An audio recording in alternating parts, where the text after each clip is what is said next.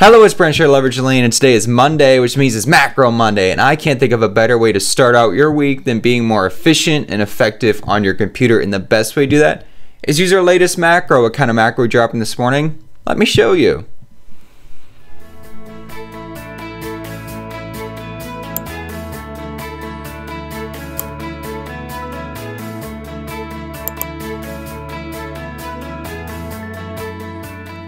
Alright, this is the macro we're dropping this morning. This is an Excel macro, find and replace across multiple Word documents.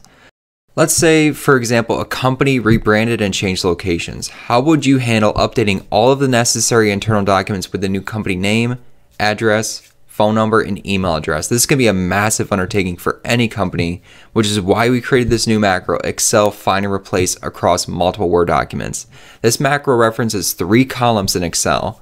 Column A to find values, column B to replace those values with a different value, and then column C is optional. You can actually use column C to manually indicate the full path to existing Word documents, or you can leave column C blank, and this macro will loop through all of the existing Word documents in the active Excel workbooks folder path.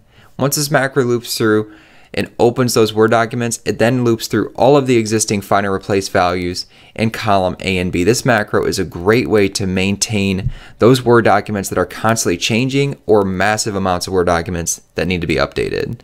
If you've yet to see this macro in action, check out our See It in Action video here, and you can see below here is the code to run this macro. But before we dive into that, I do want to show you this section, first time using VBA. If this is your first time using VBA, you need to complete these 3 steps. Activate the developer tab, update your macro security, and set up references for leveraging lean macros. Let me show you how quickly you can do this. By navigating to Excel, you can head up to the quick access toolbar and then head down to more commands.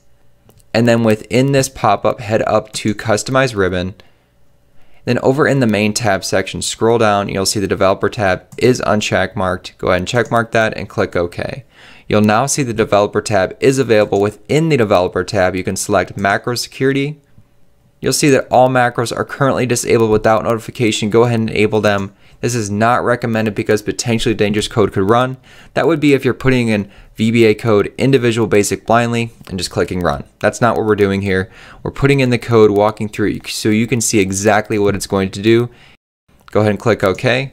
And then let's dive into Visual Basic. In Visual Basic, go ahead and head over to Tools, select References.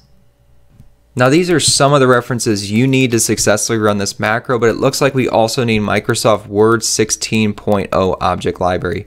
The easy way to find that is just go ahead and scroll down to Microsoft, head over to W to find Word, and then click OK. Alright, so we're ready to paste this macro into Visual Basic. Let's go ahead and create a new module with this black drop down arrow. Select module, we'll head back over to leveragelean.com, and then the easy way to select all of this code is just double click in between the code line and the physical code itself. To select all of this code, you can go ahead and copy, navigate back to Visual Basic, and then paste this into module 1. Alright, so when this macro runs, it's going to reference these 3 columns as I mentioned before. The first column, A, is where we're going to find values. The adjacent cell in column B is what will replace the value in column A. So you can either use column C to list in the past, as I've indicated here, or just simply allow this macro to run with C completely blanked out. Then it will look to the folder path of the active workbook and then just find the existing Word documents in there. So let me show you what happens when you run this macro. And what I like to do with these macros is create a custom button to fire these on command. Let me show you how to do that. We're going to navigate back up to Customize Quick Access Toolbar, head over to More Commands.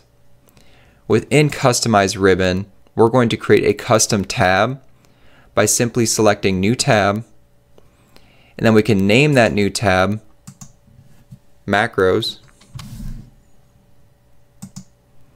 and then you can select the custom group under the new tab. I like to clear out the name, and then with the custom group selected, we can head over to popular commands, select macros, and then simply move over and add the new macro we've created. Now I like to clear up the name here. I'll go ahead and make this look a lot nicer, put in some spaces, remove some words.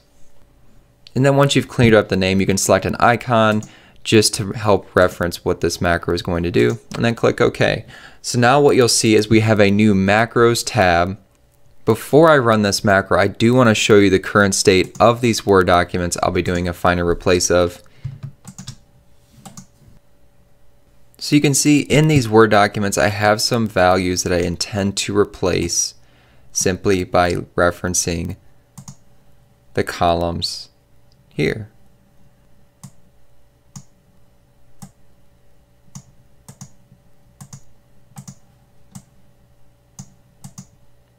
So I'll go ahead and close all of these Word documents and run this macro. Now before I click run by selecting this custom button, I do want to clear out the values in C so I can find these Word documents that I just opened in the active workbooks folder path. Once you're ready, just go ahead and click this custom button to run this macro.